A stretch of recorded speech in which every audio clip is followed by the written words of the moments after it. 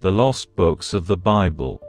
The First Book of Enoch, chapter 17, verse 1-8. And they took and brought me to a place in which those who were there were like flaming fire, and, when they wished, they appeared as men. And they brought me to the place of darkness, and to a mountain the point of whose summit reached to heaven.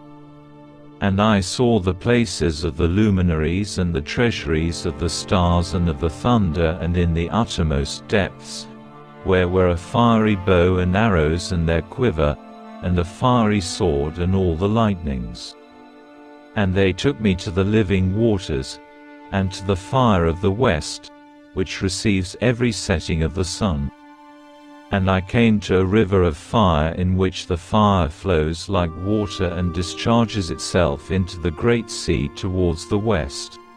I saw the great rivers, and came to the great river and to the great darkness, and went to the place where no flesh walks.